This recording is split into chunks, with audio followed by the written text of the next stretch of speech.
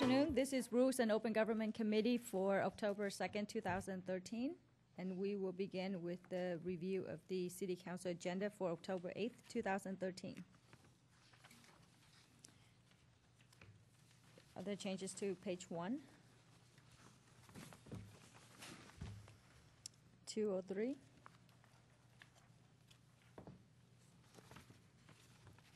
405.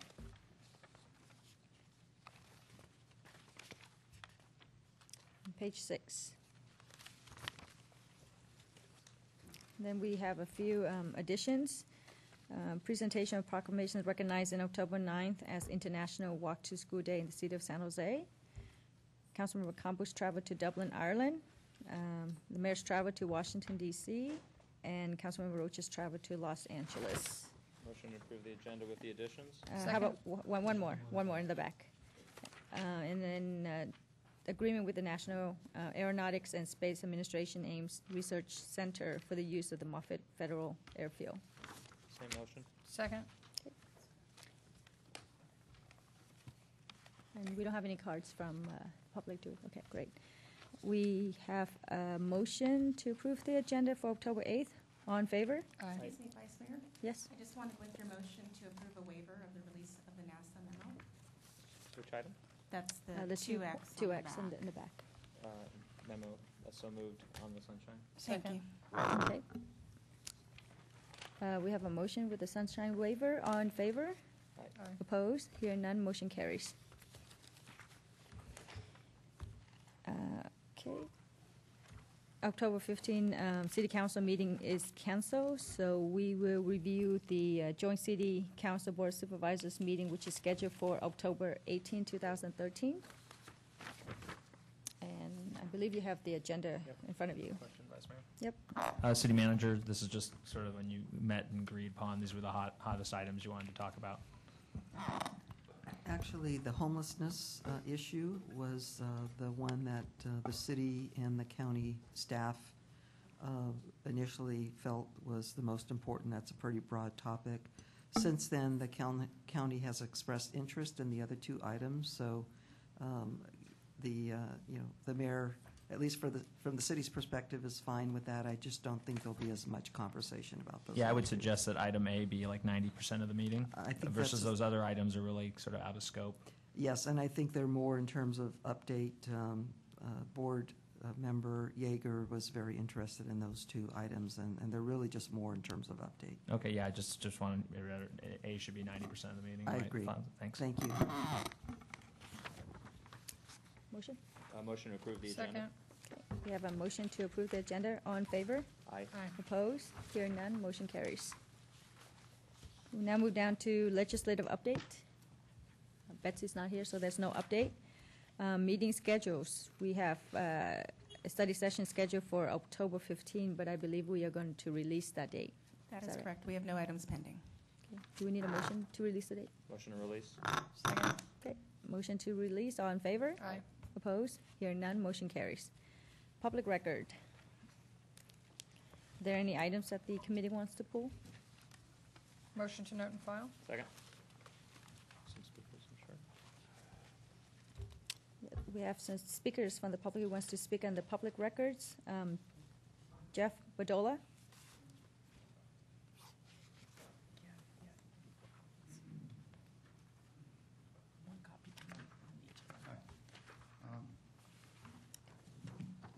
To add to my earlier demand for nullification of a council action, I would like to suggest for the council to add to the open council agenda a motion to request all concerned parties to discuss this in mediation, and for both parties to the transaction to agree to deferring the finalizing of the land transfer, the land title transfer. I've dropped off copies of my statement of the points at issue. Please consider them. Thank you very much. Yeah, it's expensive. Jim Piazza.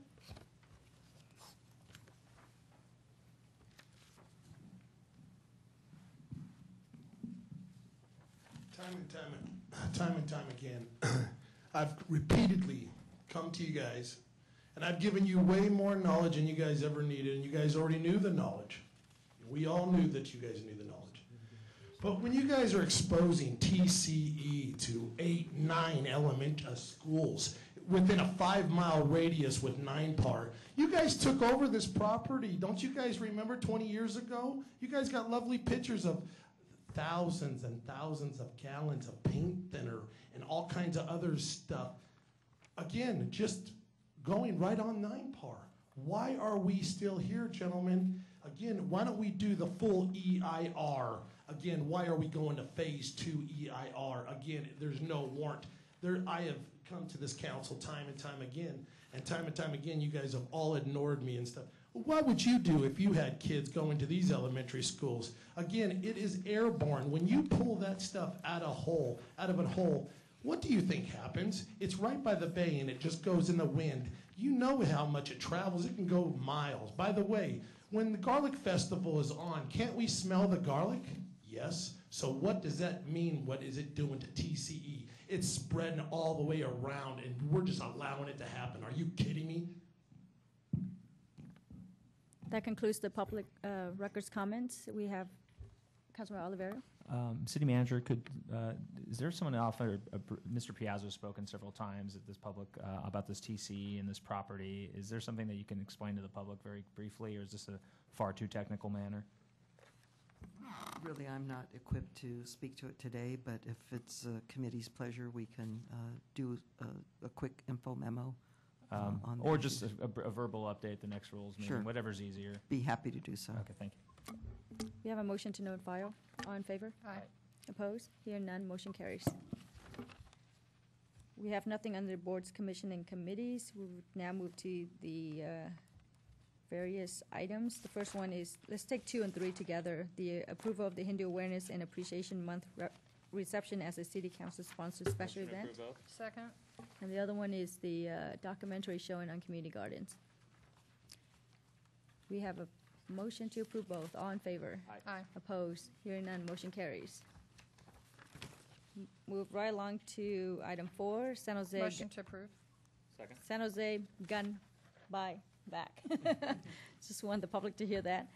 Councilmember Campos, do you have anything you wanted to share with us? The deputy chief is here to answer any questions as Okay. Don't have any. I am as well. We don't have any questions. We have a motion to approve, though. All in favor? Aye. Aye. Opposed? Hearing none, motion carries. Good, Chief. Thank you, Councilmember Campos. Next item is the benefit clarification for returning police officers. This is my memo.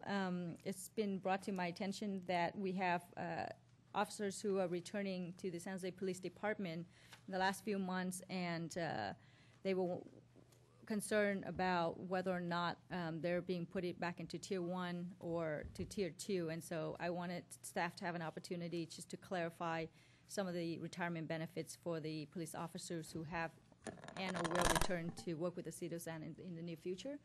And Alex, I assume that you can provide an informational memo for the council so that we have the accurate information so that we can relay back to the officers if they contact our office or our offices. Yes, good afternoon. Alex Groza, Deputy City Manager. Yes, we'd be glad to do so. We can do an information memo that lays out answers to the questions that Vice Mayor you had in your memo.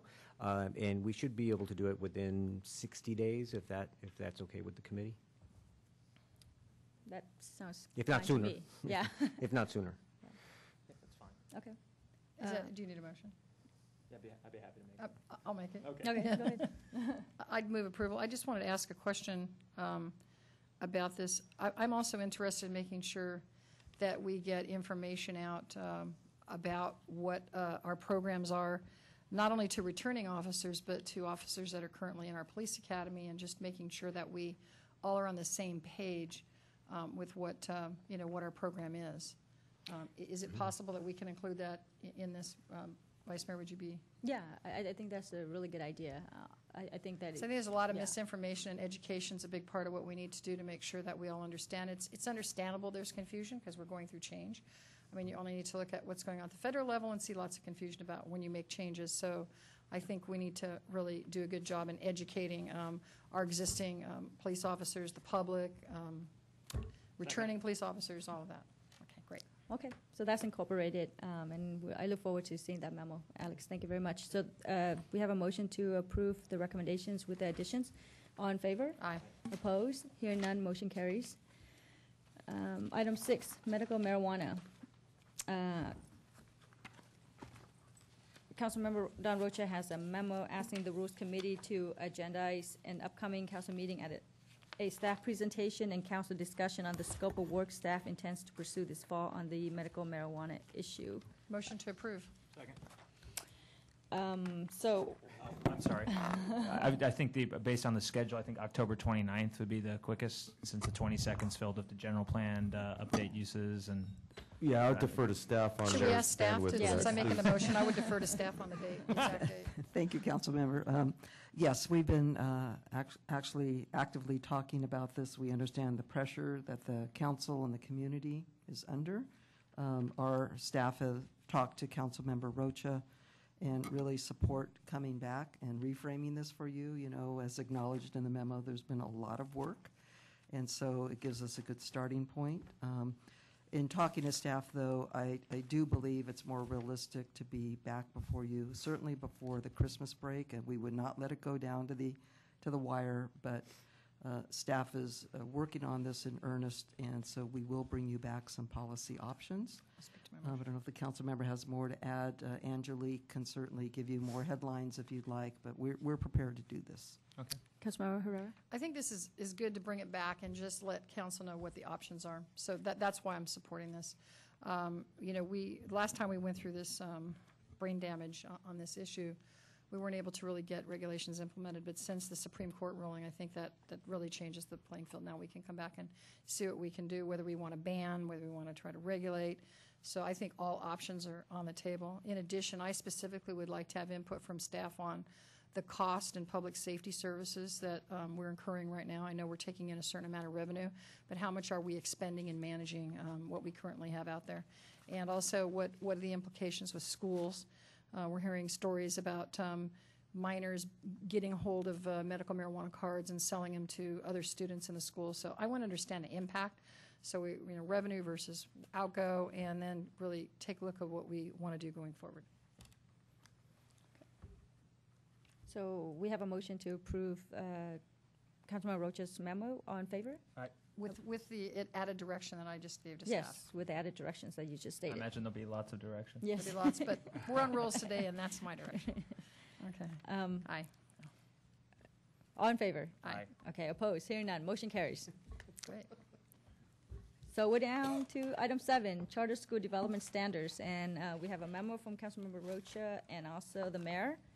I actually have a question, though.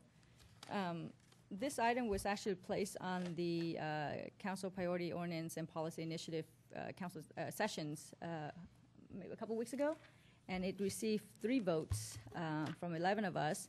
So I'm not really sure if we should proceed with this and ask staff to devote more time. Obviously, this one went through the priority session. It didn't get the votes that it needed for staff to take a look at this at the level that it should.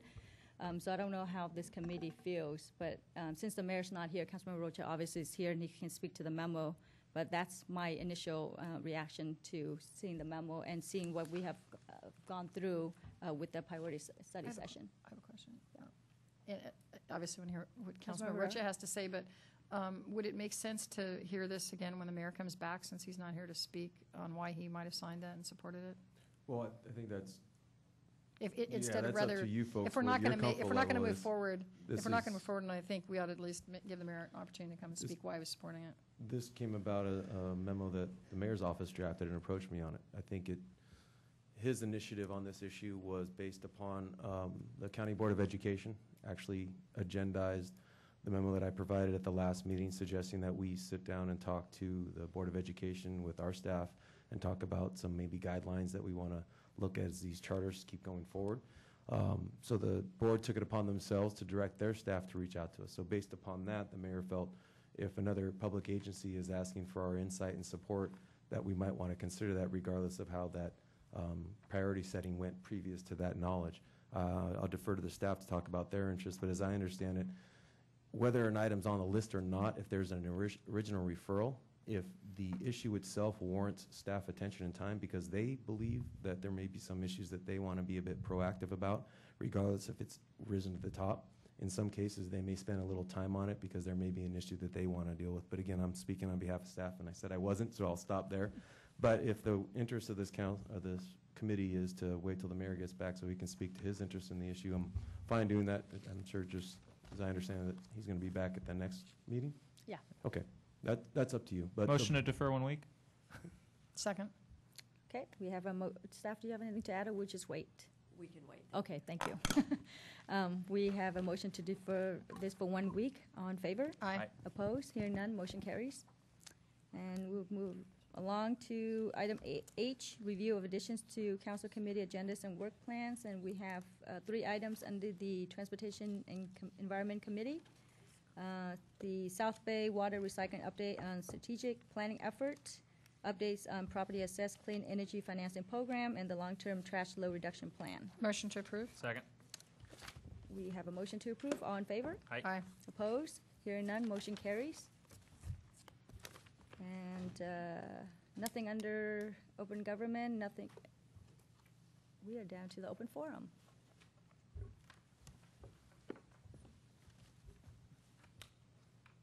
Jeffrey Badola.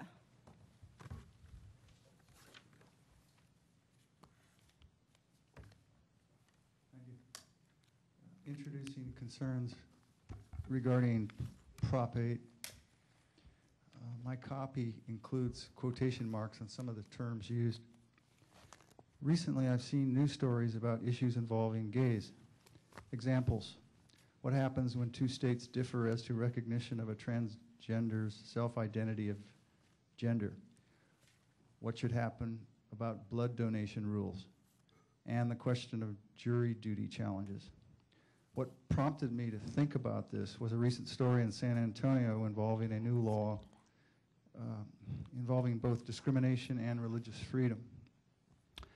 I find the polemical climate of these kinds of issues unsatisfactory for the development of understanding. Since San Jose approved the resolution in support of the Proposition 8 challenge, and I'm not aware of any other venue for civil discussion, I feel it is important to do that here. And I would like to do so in a series of personal sharings. 2 minutes is not enough. I invite the city councils to give thoughtful consideration to all sincere views to inform city policy. Thank you. Dave Hodges.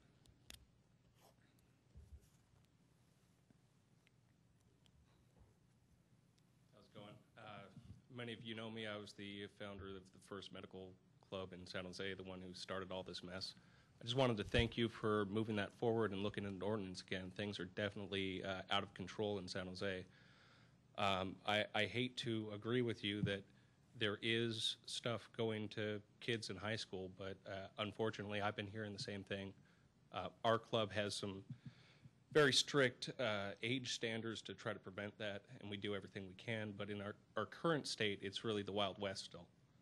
We do have a community ordinance that was started during the referendum period, which was actually a trimmed-back version of your Title 6.88. So I'd really encourage you to look at that and see what we tried to do back then and, you know, move forward in a positive direction. Thank you. Kelly Davis.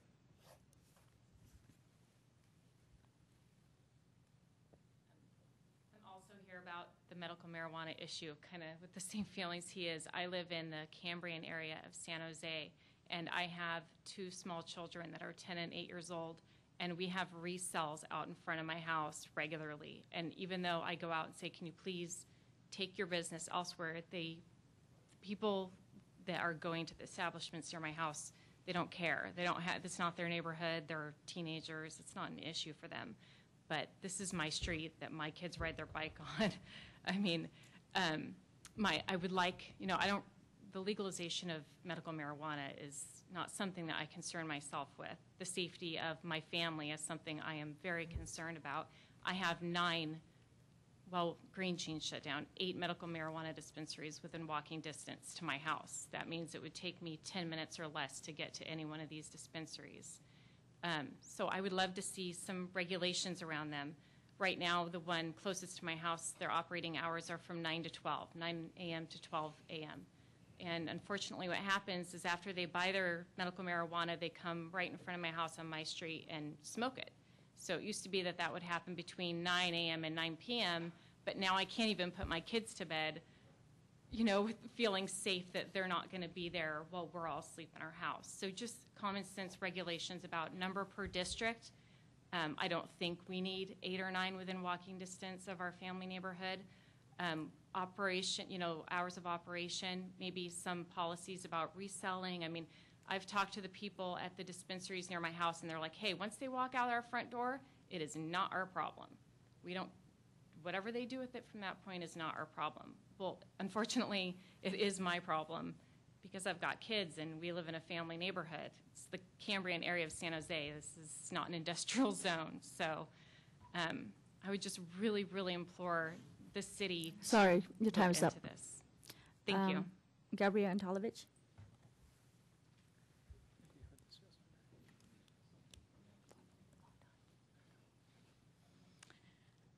I'm with Voices United, a nonprofit that has been working with the schools. And in the school system in the last 2 years, what has happened is that they used to suspend kids a lot more about alcohol. Now it's marijuana. And especially the associate principals of discipline are tearing their hair out because they don't want to suspend that many kids, you know, and they don't have any services to be an interim to educate those young people as well as the parents about marijuana itself impacting the teenage brain.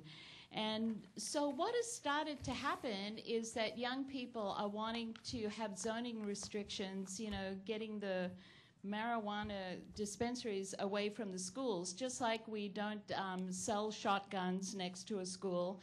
We don't have bars and clubs and selling alcohol near schools. And also we have restrictions on alcohol billboards. And so this comes into the same milieu, that it's about the youth. That what is starting to happen is that youth are being impacted by what adults have wanted to have. And so that's something, you know, we really hope that City Council is mindful of, the impact on the young people. That concludes the, yeah. I'd just like to add a comment for all the speakers. Whatever the council does, when we do pass something, please don't sign the thing to retract it, because that's what we did last time. We passed an ordinance, but thousands of San Jose registered voters signed a petition to withdraw it. So I think we need to keep that in mind. Thank you. That concludes the open forum. That concludes our meeting. We are adjourned.